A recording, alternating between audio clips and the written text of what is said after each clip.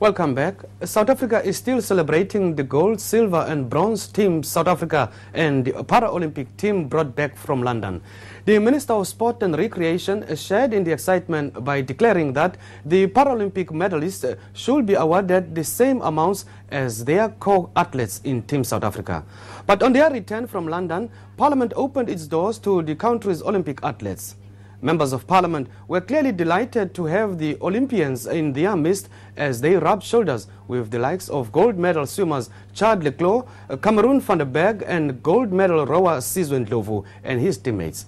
MPs had a lot of praise for the sterling efforts of the athletes, but some expressed concern and questioned whether the 6 medals Team South Africa won at the 2012 Olympics were good value for money.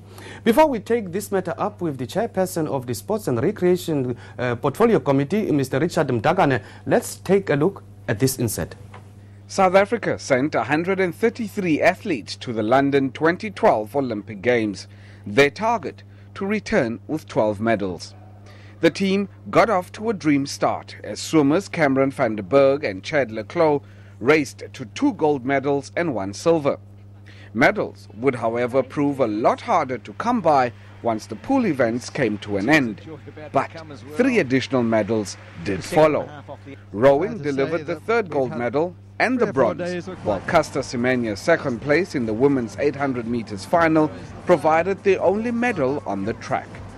It wasn't the 12 medals hoped for, but the final tally of 6 medals was still a vast improvement on the 1 medal Team SA had returned with from the 2008 Beijing Olympics. But is it a good return on investment? 6 medals from 133 athletes equates to a success rate of around 4.5%. And this doesn't fare well when compared to countries like China, which sent 396 athletes to London and returned with 88 medals. That's a 22% success rate. The USA sent 539 athletes to the Games and won 104 medals, marking a 19% success rate. But while South Africa has justly celebrated its medal haul from the 2012 Olympic Games, some MPs aren't convinced that 6 medals are the best we could have hoped for. South Africa placed 23rd overall and finished top of the African continent's medal table. Our benchmark, however, Speaker, with respect to our fellow African nations, should be way higher than this. As a nation of 50 million sport-centric people, we need to be regarded at the Olympics as a top 10 country. And in order to achieve this, various structural changes in our thinking and planning need to come into effect. Today we celebrate the achievement of 6 medals, albeit we did not reach our target of 12. The reality is that Team South Africa cannot expect to succeed at professional level if we are not going to invest at grassroots level. Failing to plan now will result in failing to meet the targets for 2016, which is something that we do not want to happen. The Minister of Sport and the sporting administrator should look after these athletes very well. We should spend much more money to prepare them for the next Olympic Games and to retain them for South Africa. We cannot afford, like in cricket for example, to lose our best players. That insert was produced by Lucanio Galata. We are now joined by the chairperson of the Sports and Recreation Portfolio Committee, Mr. Richard Mdagane, to talk to us about the success rate of our athletes in London. Good morning, sir, and welcome. Good morning, Kokel, and the viewers at home. Mr. Mdagane, Team South Africa went to London in search of 12 medals, and they returned with only 6. Is that something that we should be satisfied with? Yes, we should be celebrating, really, because the Olympic Games about participation, about friendship, about the resilience of a human mind. It is a purpose that why we should be celebrating the medal that we have. Of course, we expected more, but 6 is still very high, given the fact that we are just recently, anyway, accepted back to the nations. Sporting community and fraternal sporting bodies. But really, 6 medals out of 125 athletes is a success rate of less than 5%.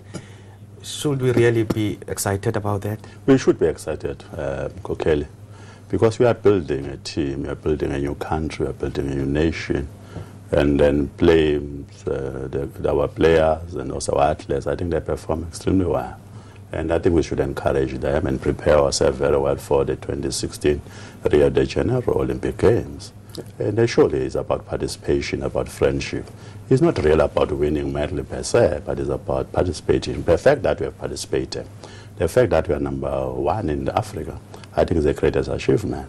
Of course, we are a young democracy. We must also appreciate that. But I think we are growing and we are going to do very well. We've got something here that says China, the leading nation in Asia, has a 22% success rate, and the USA, the leading nation in America, has 19% success rate. Where did we, as the leading nation in Africa, go wrong? Well, I think we have to invest more in sport. And of course, there are challenges. There are a lot of competing interests in terms of resources that are available. But I think the professionalism of our sport throughout the country, development of sport, and then mass participation in social sport, and also high-performance sport, I think is very important for us to develop sport. And if we do that, I think 2016 and onwards, we are going to perform extremely well. Because the spirit is there. I think everyone wants to perform at the highest level. But as a committee, we are very satisfied. And of course, we would encourage our team. I think they've raised the bar, and then they've set a very good example. And I think we are going to make it. The Paralympic team brought back more medals from London, even though less was spent on their training. Is that something that needs to be addressed? Well, we should thank them and for the job well done. And then I think they performed extremely well. They demonstrated first-class abilities, and this is what we should be encouraging on that. And we should also encourage them anyway to do more when they prepare for Rio de Janeiro. I think they are capable of doing better than what they did. Parliament hosted a special debate to welcome Team South Africa. But is there anything that Parliament could do in assisting our athletes? Well, we will really, because we are lawmakers and we do oversight over the executive. Because we are making laws, it's important for us to make laws that will assist us to develop sport in our country. I think we are mindful of the fact, Tanda, that the sport is becoming a big industry, and also has a potential to employ a large number of people if we start really professionalizing our sport throughout the country. But we need leadership in sporting codes and sporting bodies. And because even if you pump billions of rand, but without leadership in this particular structure, without good governance in this particular structure, we won't achieve what we want to achieve. I think now, really, as a committee, we are busy discussing this matter and around governance general in all sporting codes. Because if we do that, and then we are going to develop our sport, because we enjoy sport and we love sport, all of us. Therefore, it's very important to do that. The role of a portfolio committee, your committee, is to do oversight over the department. Yes. But is there anything else that the committee could do in nurturing our athletes? Well, we can. These members of parliament, as lawmakers, they're also deployed in various constituencies. There will be no reason why members of parliament don't go and visit some of these facilities, meet with sporting bodies, and meet with leadership on sport, and have discussion about the improvement and also development and promotion of our sport. And also encouraging real private sector to come in also to assist. In fact, the Netball South Africa and other structures in the sporting codes, that are very important. I think we need to work together in terms of development of sport and promotion of sport. Then members of parliament should be playing a very important role in that. Finally, of course, we do have also our own sport council in parliament. Finally and briefly, Chair, do you believe in equal treatment for both the Olympic team and the Paralympics? Well, there shouldn't be any argument or debate about this matter. There should be equal treatment of every South African. And then Para and the Olympians, all of them really, they have raised our flag.